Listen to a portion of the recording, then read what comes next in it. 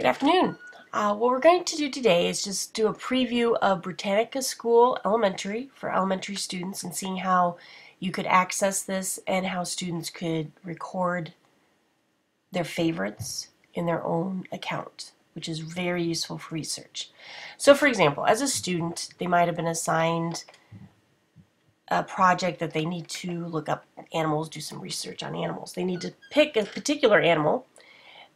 By coming to this site, they could go to Animal Kingdoms and possibly do some browsing just to get some ideas.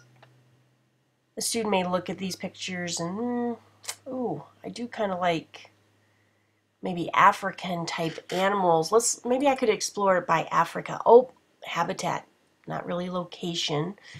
Perhaps wetlands? I'm thinking more hippo possibly. The nice thing about this is the student can actually start to look around and get some ideas. Well, if they're not sure what they want to research, at least it starts to get them moving forward and thinking. So I did find hippopotamus. See a little blurb here, Eastern Africa, exactly what I was looking for as a student. I hyperlink through hippopotamus and I get to the main page here. You have your article, information related to that, picture, nice little blurbs. I really like these. Britannica tends to have little pieces of snippets of information that are interesting. They'll also have images that I can see down here if I want to make them bigger. Of course, I just go like that. This here, of course, is a video. You could even view the larger image here as well. Very visual based, which is really nice.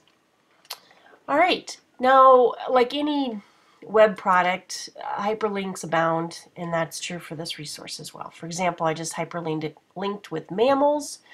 Students want to know mammals. Again, you have your interesting little blurb with pictures. I got more videos or pictures, images. Here's my video with the play button.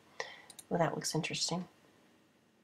All right, I get to think about vertebrates as opposed to non-vertebrates. Oh my goodness, brain cells. And then looking at the brain of the cat. And now I'm into a video as well. We all have experienced this. Rodents, what are they talking about with rodents? And here we're down another trail again. So other than the typical standard, which many students will use, and it's totally acceptable, I do it all the time too, you can backspace. But looking at the internet products, and this is, obviously we're not on the Wi-Fi, we're using the database, but hyperlinking, oh my goodness, you know, we all have experienced that. Your curiosity and interest can take you anywhere, and then sometimes it's hard to get back to where you need to be. So the main resource here, or for this screencast, is really to look at how to organize information, or as far as capturing it for future use.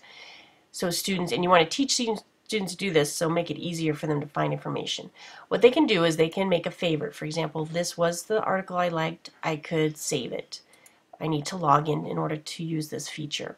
If they've never logged in before, you need to log in using the sign up. It's a very easy process. You need a username. I'll just say first initial, last name. Actually, that's not my last name. Well, I've already signed in once by myself, so I want to show you how to do this. We'll do K Jones. My password, you know, cool. I'm just putting cool. Whatever. The student needs to make sure they're using something like optional email. So that's great. And you don't need the school code as well. So you just say OK.